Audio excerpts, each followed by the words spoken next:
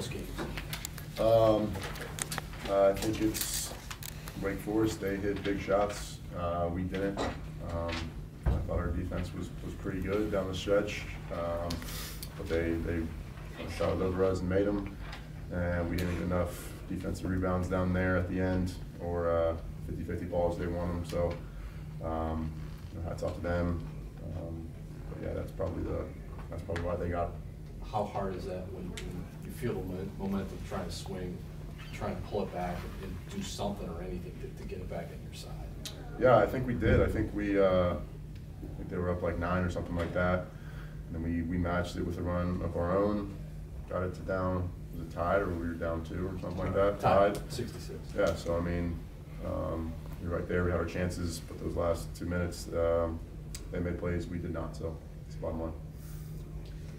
PJ, did you think you guys turned the corner with your performance on Saturday at Virginia? Yeah, I think so. I think today was a little bit of a step back, but at the same time, I think we're learning more and more each game. And I think as much as this is disappointing, that it's another learning lesson for us that you get beat by any team in this league. There's no cupcake, and we're learning that lesson one game at a time. But I think we're getting there. We just got to keep fighting. TJ, what was working for you in the first half, and what kind of changed in the second half? What did they do differently against you? I think they were helping a little bit more.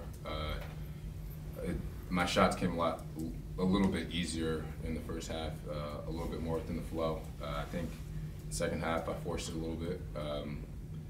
But it's just like I said, I'm learning about myself and my team and my teammates at the same time, and I know that I just have to do better at getting to my spots and figuring out how to help my teammates get to their spots too.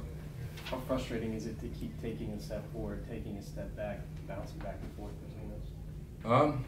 I don't think it's frustrating.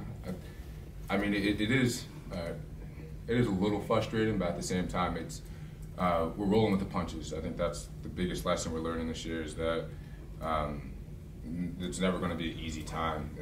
We had older guys last year, and we were still grinding out games, and it's a learning lesson. And we got this, and we're just going to keep working. Any more questions from the student athletes? Thank you guys.